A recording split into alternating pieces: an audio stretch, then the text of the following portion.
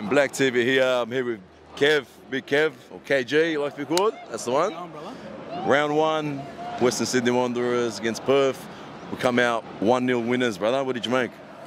Yeah, look, bro, we'll take the 3 points. Wasn't a perfect performance, but you know what? Look, we look good moving forward. We look good defensively, so can't complain really. Like it was a good match. I think we had chances where we could have probably put two or three more, but you know what? The team's got a gel. I'm fucking happy. 3 points at home. 3 points is 3 points first. We usually struggle. Round one every year we usually struggle. Happy with 3 points now, man. Fuck. Kurpic could have had a fucking hattie, right? Wow, whatever. Skies won and then misses the penalty. But you know what? Look, it's he's got to get used to the league. He's got to get used to playing with the boys. But look, promising. It was promising that we had so many chances, but we got to start putting them away. I think he was a little bit shocked with the strength of the players here, the physicality. Yeah. That's what I'm looking for. He was getting in and behind a lot, but then they would catch him and then he'd have to come back. But look, credit to the boys. They didn't give up and they kept going for it. And we got a penalty. Obviously, he missed. But you know what? We'll take 3 points. Fuck, 3 points at home, Banana, round one. It's big. It's big. For any team, it's big. Doesn't happen all the time. That's what I said before. It doesn't happen all the time for us. What'd you make of the lineup, man? There's a few players missing. Yeah, I was obviously for injuries and stuff. But look, I thought the fact that Rudin didn't make that many subs probably spoke to this is the 11 that he wanted to play.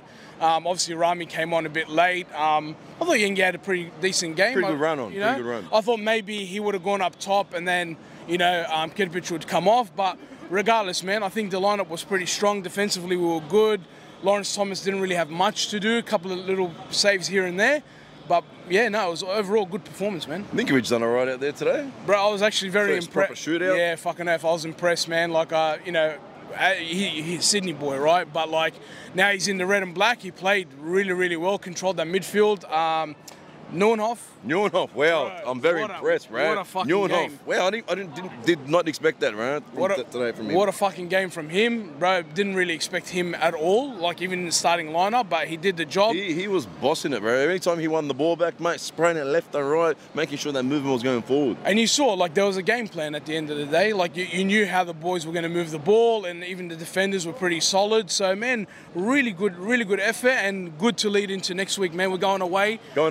Melbourne away, Saturday night, 7:45 kickoff. I think the RBB was going to drop the locations of the pub in the coming days, but let's get everyone down. If you haven't book, man, book. We'll all be there. And boxing next day too. One thing I'll just add is all the other members, I don't know where the fuck you were, but like, hey, gotta rock up, man. This is a team. 14,000 members, rock up. Fucking hell.